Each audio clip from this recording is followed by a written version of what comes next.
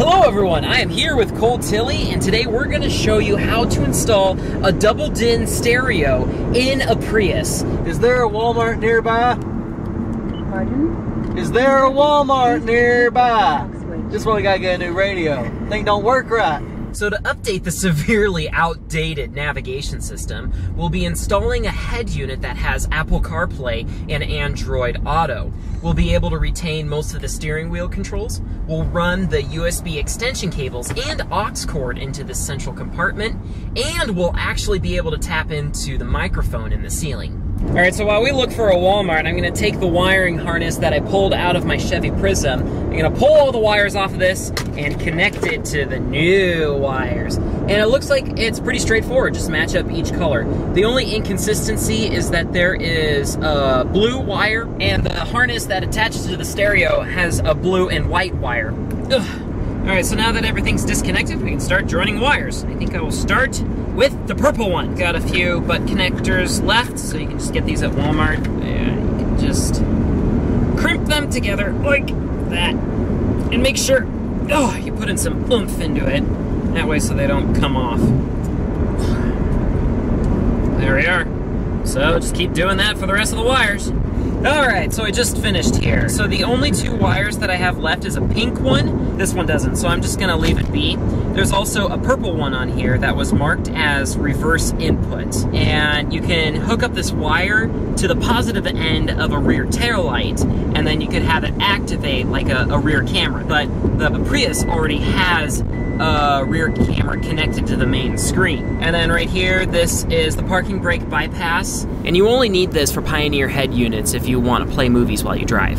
And so I just connected the blue to those two wires, the ground wire to the other two ground wires, and then the green one to the green one, which is also marked as parking brake. Before the old stereo head unit can be removed, we have to pull off the surrounding panels, starting with this vent. There we go. There we go. I've totally done this before. And there's a screw.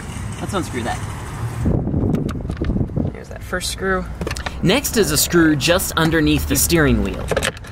And same type as before. This allows the lower panel to be pried off.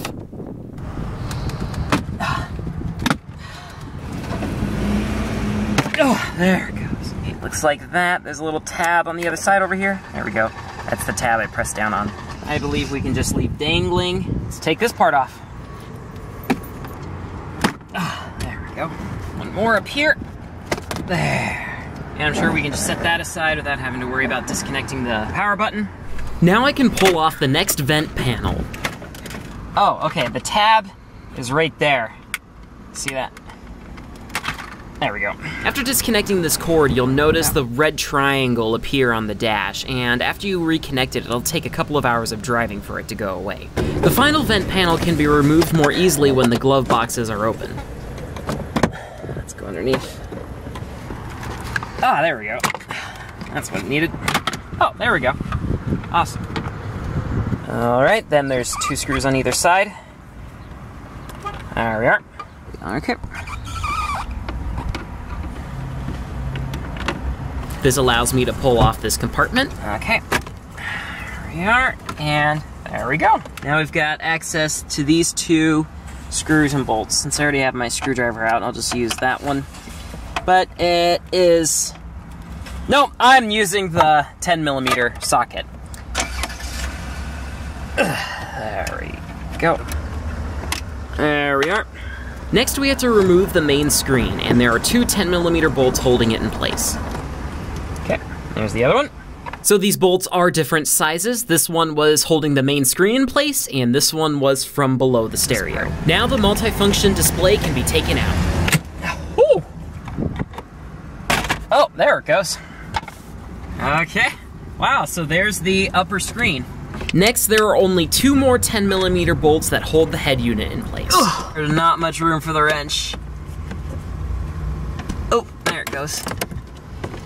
Now that you untightened it, you could probably use the other one. Yeah.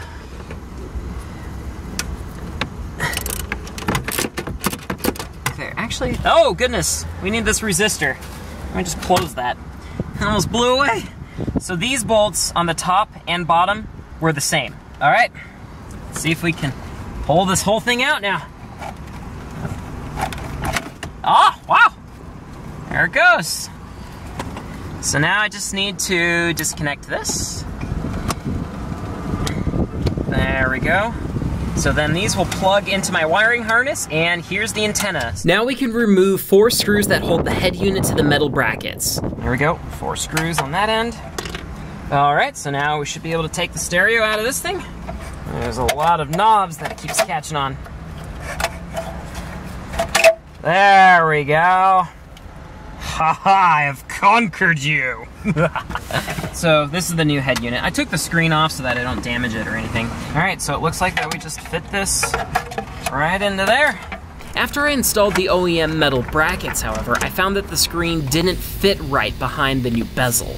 Plus it got stuck when I tried to eject the screen. So instead, I decided to try the plastic brackets that came with the kit after all. This time it fit much better. Now these are adjustable, and I found after some trial and error that sliding them a bit backwards gave the stereo the best fit.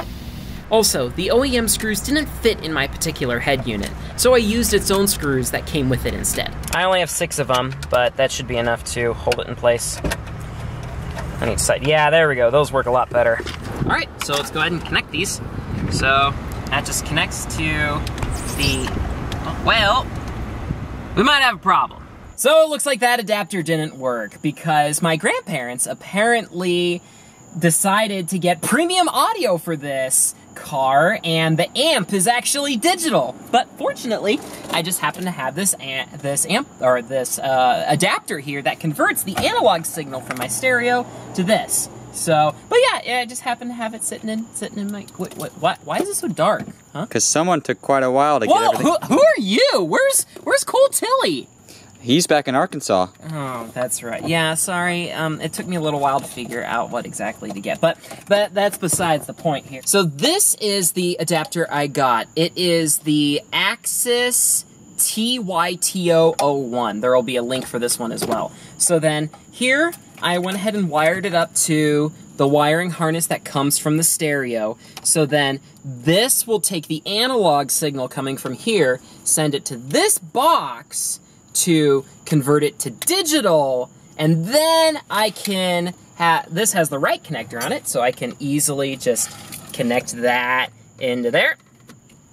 And then that will send the digital signal to the amplifier so that it can convert it back to analog for the speakers. So the audio probably won't be as pristine, but I like this solution. All right, so this is one wire set that comes out, and actually about half of these wires aren't used for some reason. So these cables can be taped off. So the blue and whites, the purples, the grays, the oranges, and the whites, those will connect to the wire harness that connects to the stereo. I went ahead and connected the parking brake bypass the exact same way, just still connected the wires. But then there's some wires coming off of the other end of the adapter. So then we've got this kind of ring of wires here. So as long as you just mark off which wires you don't need, it's basically like matching them.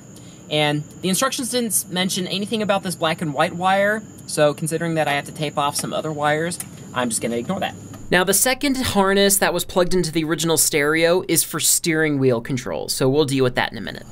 And so then I will connect this into my Pioneer radio. So the antenna on this particular unit plugs in right there.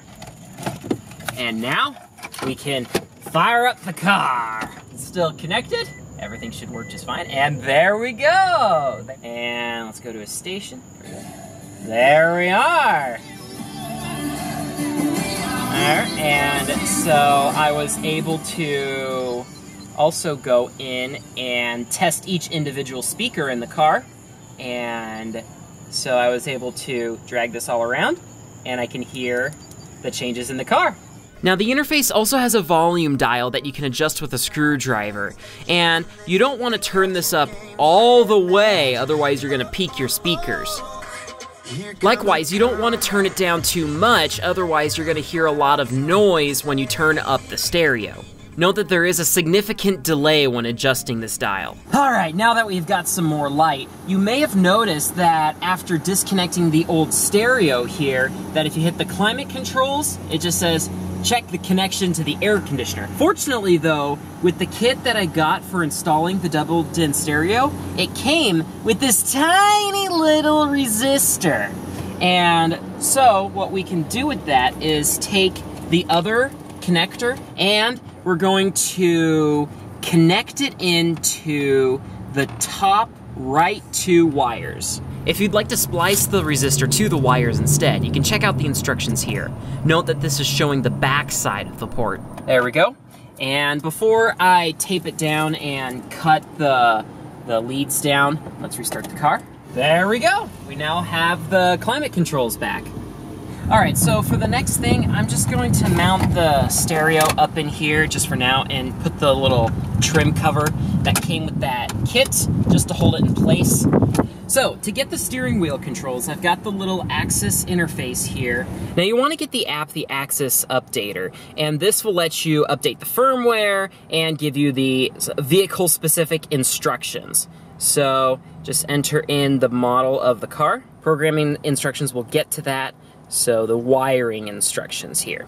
So this thing really confused me because none of the ports look like this, and it took me forever to realize that it says, note, the wires may vary between vehicle, but the pin locations should remain the same. And we are only going to be using these two wires.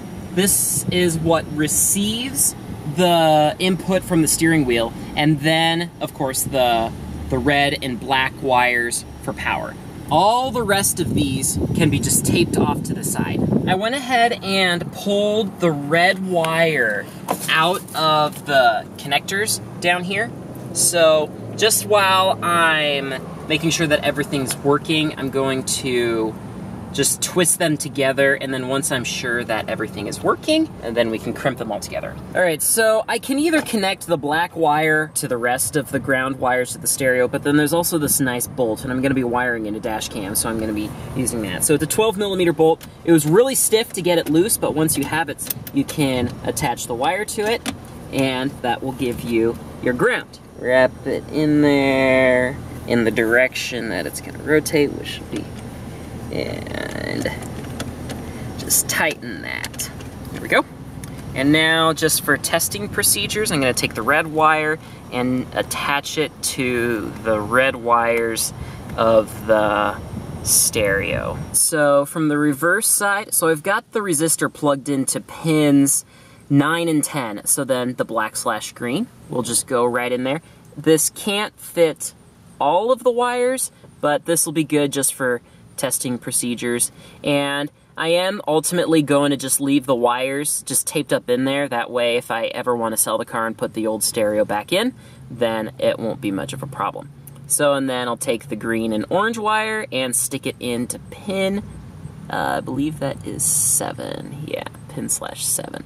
So just make sure that none of the wires are touching while we test this. And the final step, according to the instructions, is connecting the next wire over to ground as well. That way the buttons will actually be getting power from the car's battery. Okay, so I've got some extra black wire here, so let me just cut off some of it. And this particular wire has a lot of extra threads, so I'm just gonna take like 3 or 4 of them. And then I'll twist off the access and just cut that away. And then the other side won't matter too much since we will be screwing that around the bolt again. Now we can take it over to our grounding bolt over here and tighten it up.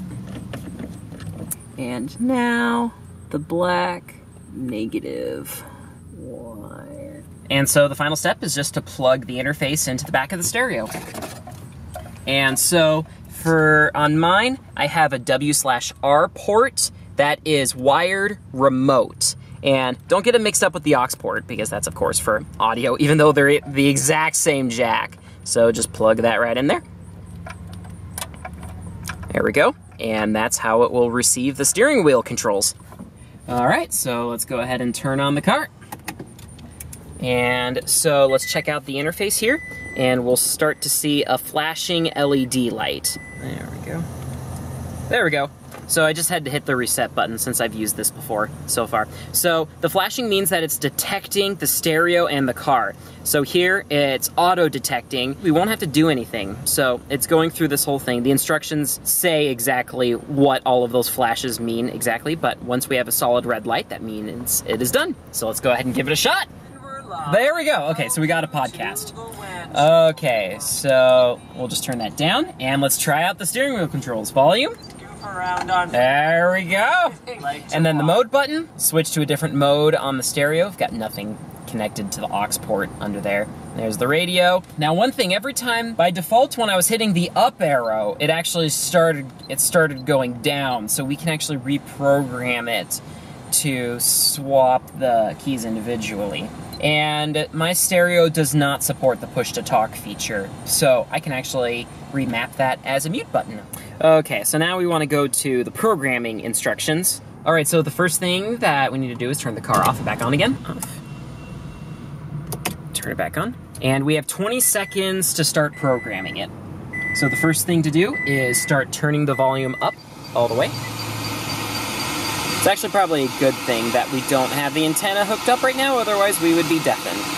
There we go. The green light indicates that programming mode is now starting. Let me mute the thing now. So since we started with the volume up, that is now programmed. So we just go down the list here for each one, and you just hold it down until you see a green light. Okay, and release it.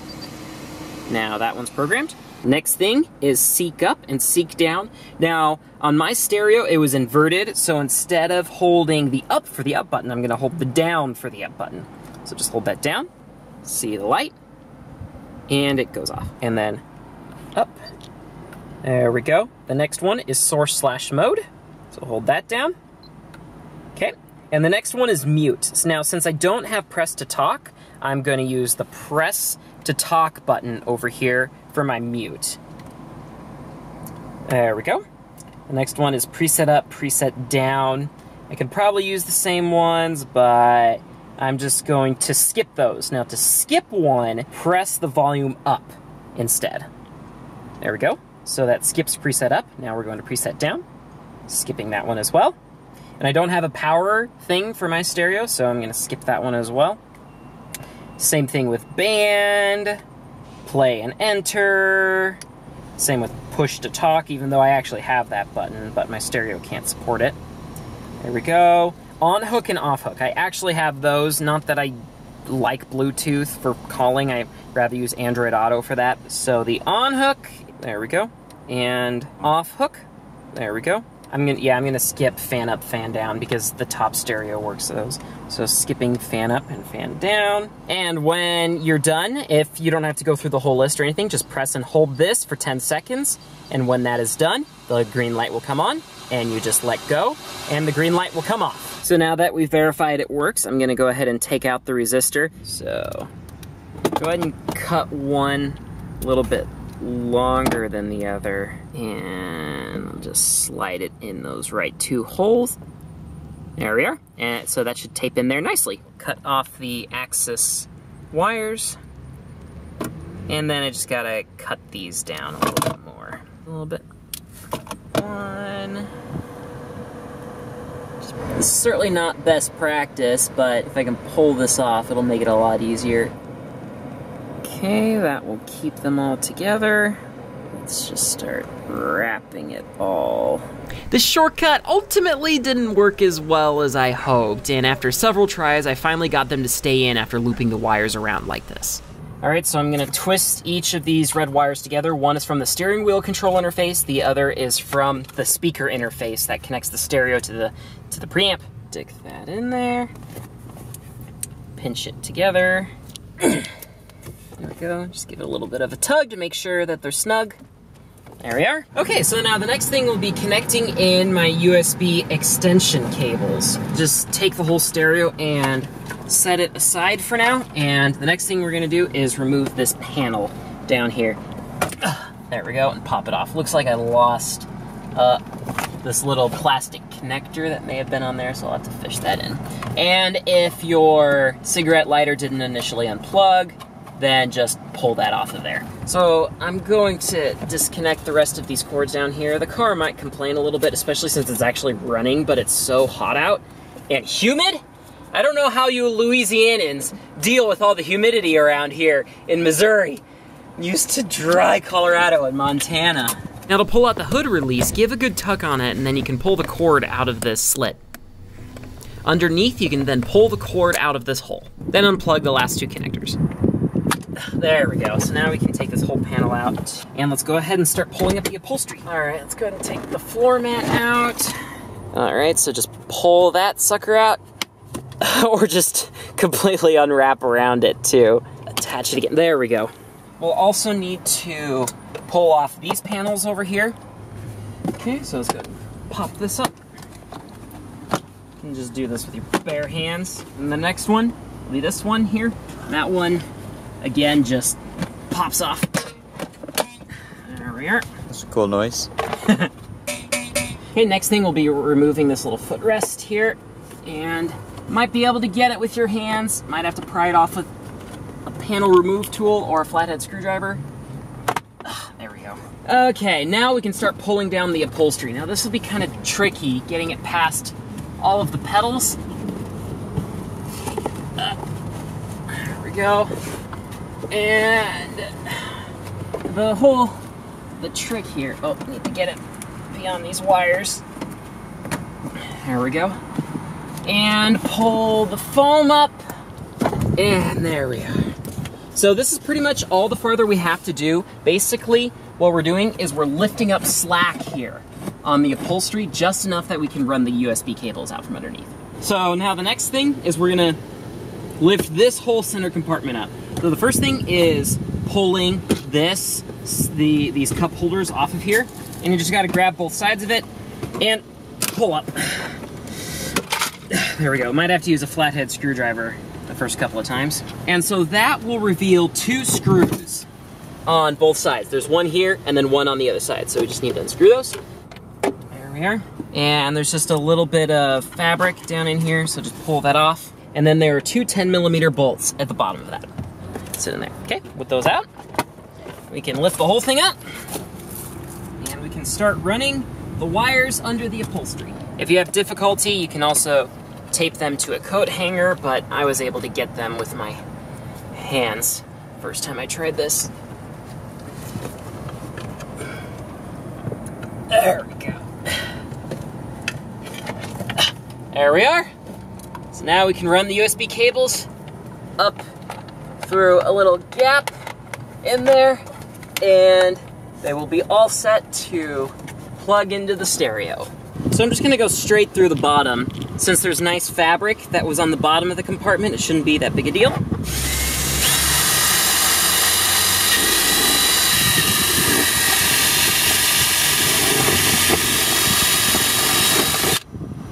All right, so now we can just run those cords right up in there. There we go.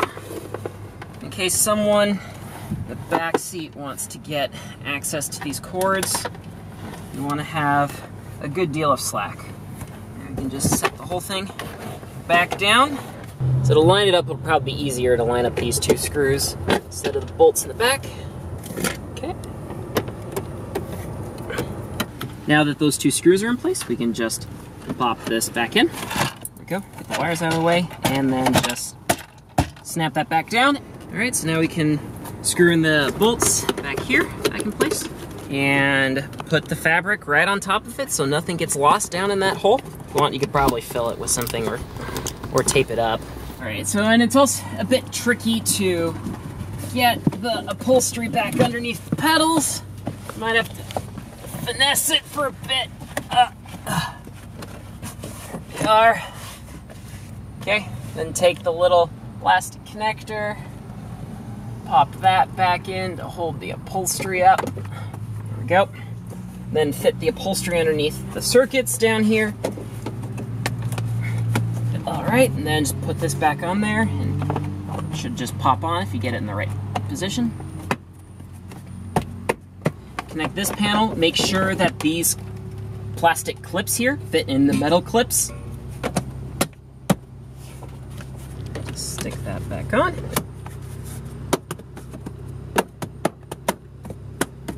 There we go. And now the carpet's down. All right, so now the next step is to install the microphone. Now, since this car had a navigation system with voice commands, there is actually a microphone already up in here that we can tap into. So, we need to remove this whole thing from the ceiling. Okay, so there's just a couple of screws up in here. All right, so now there are 4 plastic connectors that hold it up in here, and you can probably just grab it with your fingers up in here. Otherwise, you need a panel remove tool. There we go, there's the bottom 2. There we go, I've done it a couple of times so far.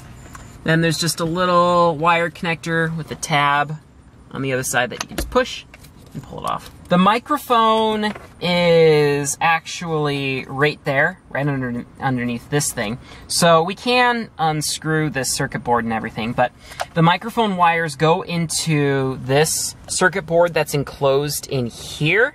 And we could just cut the wires, but if I ever want to resell the car and keep my stereo, I don't want to damage the wires. So I'm gonna unplug this from the circuit board. This should just come right off.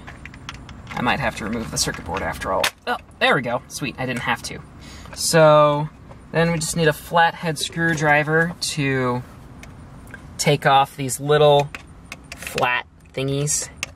Just unclip each of them. Other side. There we go. And of course the other one snapped back down. There we go. Put the cover off. There is, oh yeah, when I originally did this, there was a zip tie attaching this wire here to that little plastic tab. So once you break that off, then you can just take the circuit board out. There we are. And then just pull that off. There we go. And we can just tuck the wires into there and tape it up. So I'll just connect this back on here. All right, so here's the wire. We'll leave some slack at the end of this microphone so that in case I ever want to rejoin the wires together. And let's just cut it up. There we go. And then strip the other end. There, now we can strip the white one using the smallest. There we go. So we will connect that in there. The ground wire with the black. Oh, sweet. I was able to even push some of the white insulation down in there. So let's just loop this around like that and wrap electrical tape all over it.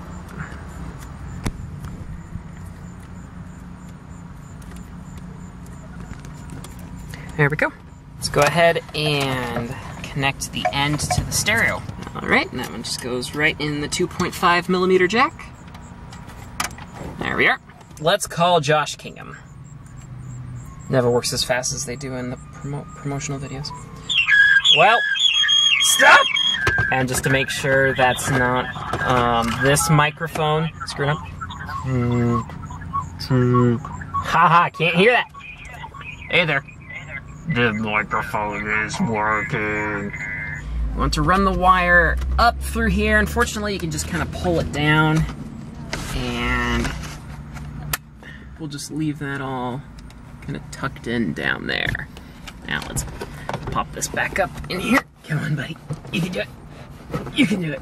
There's nothing in the way, is there? Oh, shoot. I was a little bit too rough with that one. Okay. There we are.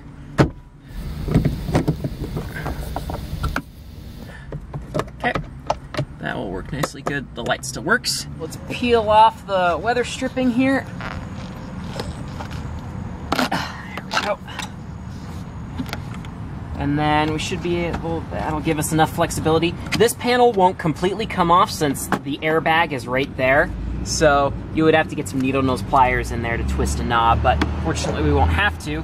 We can just continue running the cable up here. All right, so I'm just gonna run this wire back behind the airbag. Should be able to just run it through a gap here. All right, there we are. Here's the cable. Now we just need to run this across. Tuck that wire up in there. Man, this means if I ever get into a car accident, this cable might get blown with the airbag and get ripped completely out. But then again, if I get in an accident that serious, I'm gonna have a lot more worries than the stereo microphone. Just send it right through here. There we are. And then we just gotta plug it back in the back of the stereo. Pop that up in there. And there we go. The wire is nice and hidden. That's so cool. So now I get to use it. The microphone, like, I don't even see it. In my last car, it was just this pimple that was sticking out of the ceiling. Now time to connect everything. Make sure the wiring harness is connected, the antenna, the aux cord, the steering wheel controls and the 3.5mm wired remote port, the microphone and the 2.5mm jack, the Android cable, in my case it's USB port 2, and the iPhone cable in port 1. Also, remember to tape up any loose wires in the back. Now screw in the longer 10mm bolts, then put the multifunction display back into place and snap it in. Remember, you want one of the shorter bolts, so the one on the right. And then, of course, the remaining 2 longer bolts go on the bottom. Now I'm gonna put my screen back on.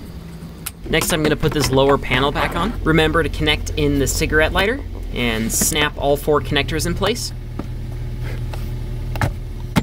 Then there's also a plastic panel connector to pop in there as well. Now I'm putting on the tray cover. And then I can screw it on with 2 screws. Then place the bezel on over the screen. Now for the vent covers, note that there are panel connectors on the top, middle, and bottom. For the next vent cover, remember to plug in the parking gear button. Then pop on the top panel. Then for the lower panel, start connecting the wire harnesses. To put the hood release back in, just thread it into this hole, then give it a tug so it'll slide through the slit and then pop into place. Finish up with the remaining wires and pop the whole panel into place. Then you can screw in its screw and finish with the leftmost screw. Then you can put the last vent cover over on top of it. Ta-da! Okay, Google. Directions to Aldi.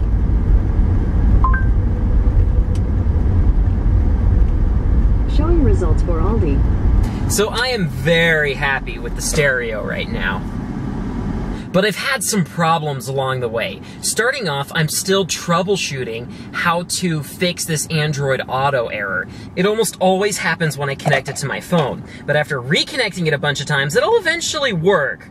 But a lot of other people seem to be having this problem as well. The cable length seems to be a factor, which is why I have some shorter micro B cables hanging out here that I was testing with.